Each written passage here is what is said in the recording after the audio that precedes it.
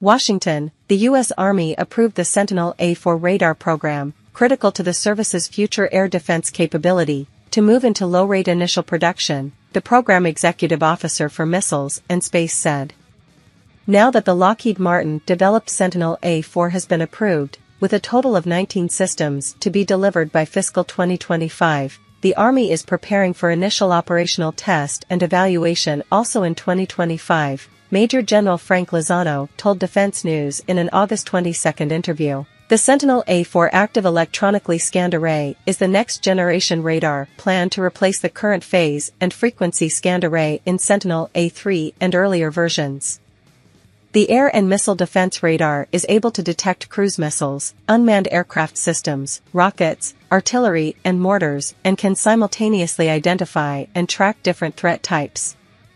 The Army has been working on a cruise missile defense capability for years. FIL and RTX developed Iron Dome systems as an interim solution, mandated by Congress, as it develops its Enduring Indirect Fire Protection Capability, or IFPC, that will provide fixed and semi-fixed sites with defense against RAM threats as well as drones and cruise missiles.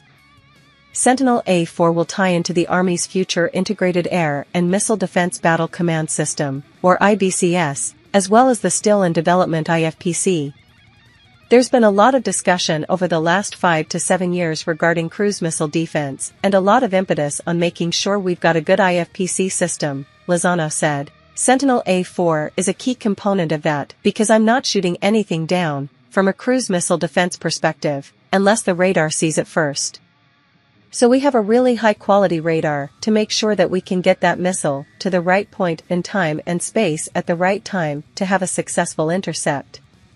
In addition to Sentinel tying into IBCS, it will also serve as the radar for the defense of the National Capital Region along with the Norwegian Kongsberg Defense-developed National Advanced Surface-to-Air Missile System, or NASAMS, Chandra Marshall, Vice President of Lockheed's Radar and Sensor System line of business, said in the same interview. And the radar will be a part of an air and missile defense architecture being developed for the defense of Guam. The Army is embarking on a test campaign for integrating fire's capabilities beginning this year and running annually through, at least, 2027, Lozano told Defense News in a separate interview. Sentinel A4 will be tied into the test campaign in FY25. Once IOTNE is complete, the Army will be able to obtain a material release in the fourth quarter of FY25 in order to begin fielding Sentinel A4 to units. Lozano said, as of now, the Army's acquisition objective for the radar is 240 to deliver the capability to a minimum of 6 IFPC battalions. Sentinel is funded to support those 6 battalions, IBCS is funded in its program objective memorandum to support those 6 battalions, IFPC is funded to support those 6 battalions, and now I just have to deliver the capability and make sure it works, Lozano said. The Army built 5 systems for soldier evaluations conducted over the past several years and is building 5 more to be delivered this year to support developmental tests leading up to the IOTNE. The Sentinel A4 program has moved quickly, according to Marshall, because Lockheed has taken advantage of commonality from its other radars like the Q-53 radar that can track unmanned aircraft systems. That commonality is expected to help the service when it comes to sustainment, she added. The soldier evaluation process over the past several years has generated generally positive feedback, Lozano said.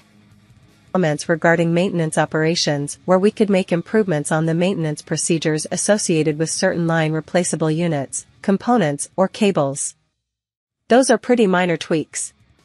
Soldiers have also provided feedback on how to improve emplacement of the system in operational environments. But, Lozano added, what we believe is driving some of those comments on operations is associated with the fact those soldiers are familiar with the A3 and therefore some of the employment operations and some of the operator actions associated with the radar functioning in its normal operation environment are just different. The user interface is slightly different. The Army plans to resolve the adjustment from A3 to A4 with training, Lozano added. We want to make sure our systems are user-friendly, Marshall said. As we get the feedback from the soldiers, We'll make the updates and then have the soldiers on the system to see if we've addressed, satisfactorily, the ease of operation